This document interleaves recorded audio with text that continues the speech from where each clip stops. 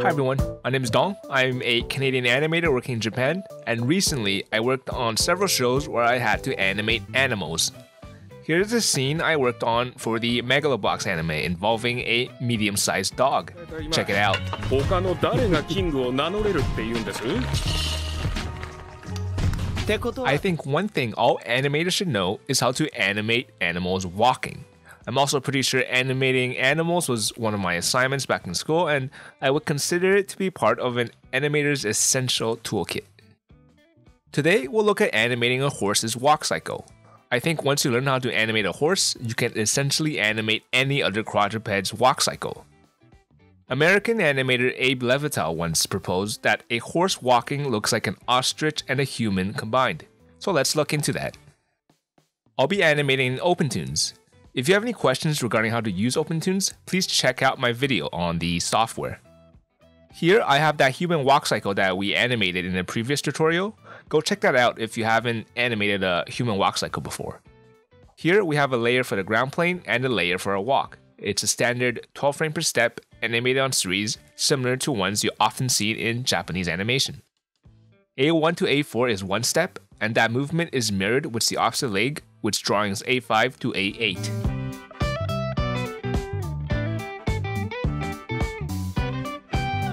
Let's start drawing our ostrich on a separate layer. Ostriches are pretty big, so let's draw its body around the size of our human's torso and pelvis. The head then extends above like so. Ostriches have a tail, so draw that in. Then let's extend the legs down. If we look at an ostrich skeleton, we can understand how the legs work. Unlike humans, their legs bend backwards at the knees.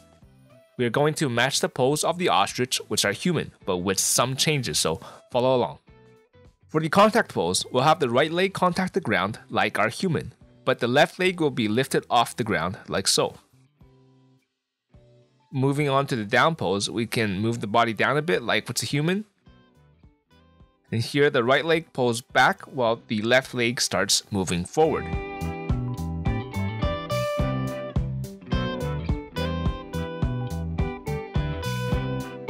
Moving on to the passing position, the body starts to move up while the right leg continues to move backwards and the left leg continues to move forward.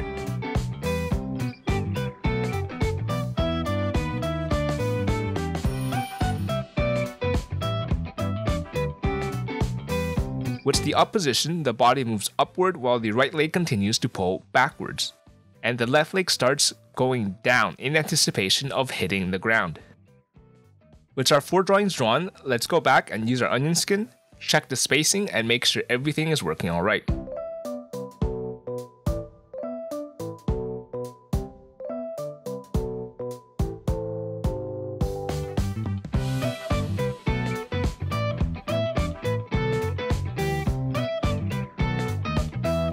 And once that is done, we just have to redraw the movement but with the legs mirrored. Turn on the onion skin and let's get drawing. If you saw my video on drawing human walk cycles, it's the same idea.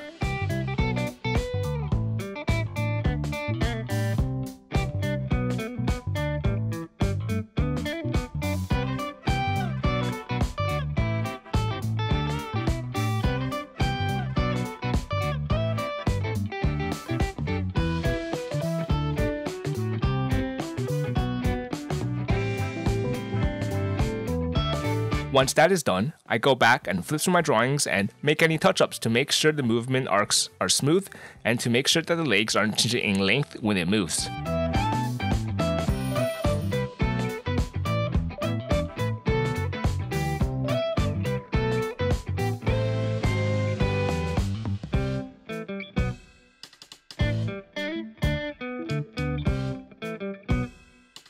Alright, let's play it back.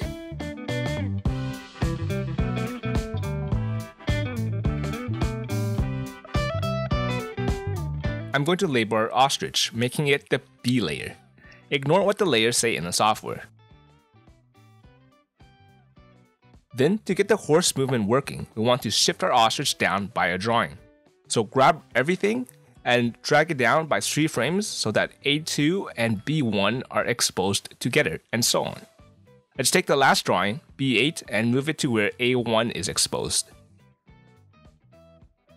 Next, I'll turn down the opacity on layers and create a new one to draw our horse in. And now, we'll just draw our horse like so, using our bottom layers for reference. The torso would look something like this, and here it connects to the pelvis. The neck gets extended and the head is attached there at the end. To draw the front legs, we'll draw the shoulders and extend the legs from there. Using our human as a guide, we draw the right leg, and we do the same for the left leg.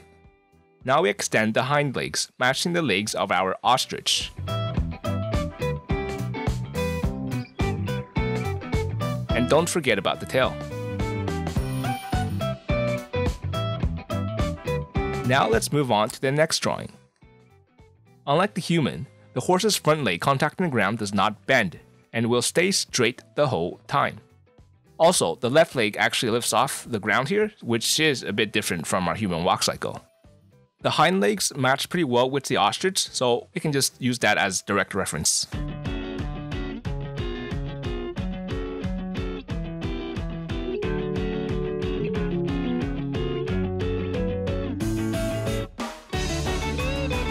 We'll move on with the next drawing. Here the front legs match pretty well with our human, and the hind legs too match really well with our ostrich.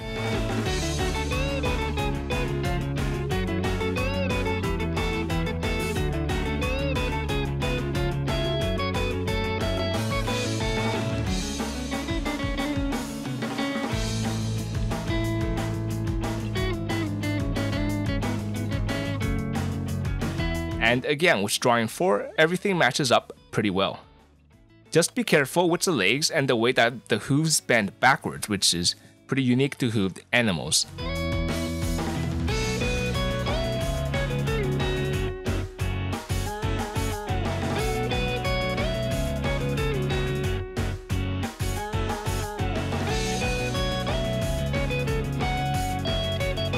Flipping through our drawings, I can see some issues, so let's polish up our animation. For drawing 1, I think the distance between the front legs are a bit too far, so I'll grab the selection tool and adjust it a bit.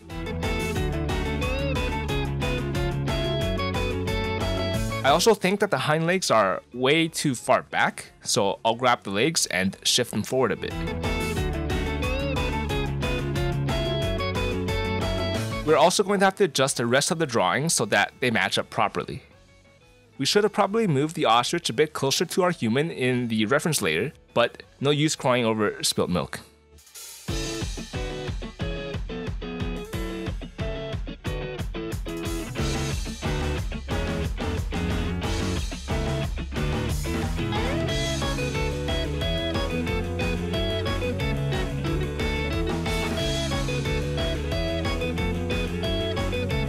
Next, we have to draw out the movement for the other leg.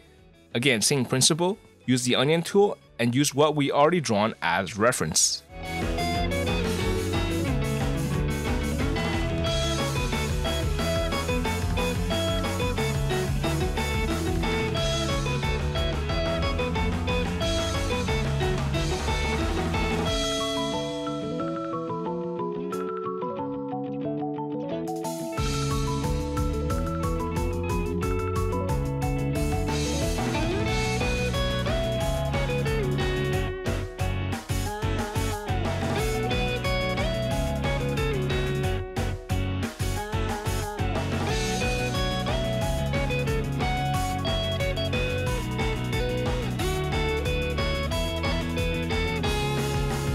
Make sure to flip through your drawings and check that all the arcs of movements are smooth, and make any changes to your drawings when needed.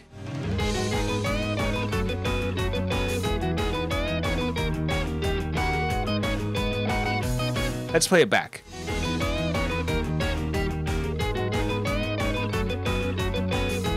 I think it looks alright. It's passable, but it looks a bit stiff. If you are a superstar, you can take your animation to the next level. To make this easier to explain, I'll label our drawings first. The horse will be the C layer. To loosen up the walk, we will have to adjust the up and down movement of the head, shoulders, and pelvis a bit. With drawing C1, the shoulders should be at the lowest point in the walk, while the head at the highest. With C2, here the pelvis should be at the highest point. With C3, the shoulders are at the highest point while the head is at the lowest.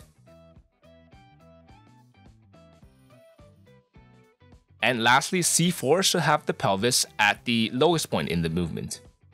Repeat this for the drawings on the other side. Alright, let's play back the finished animation.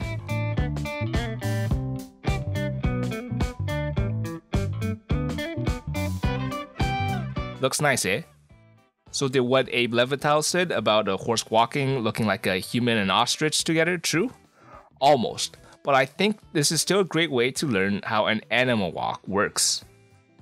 Once you learn the horse walk, you can change things around and pretty much draw the walk cycle for any quadruped. While we animated on 3s here, if you want to animate on 2s instead, it is pretty easy to just adjust the drawings to fit what you need.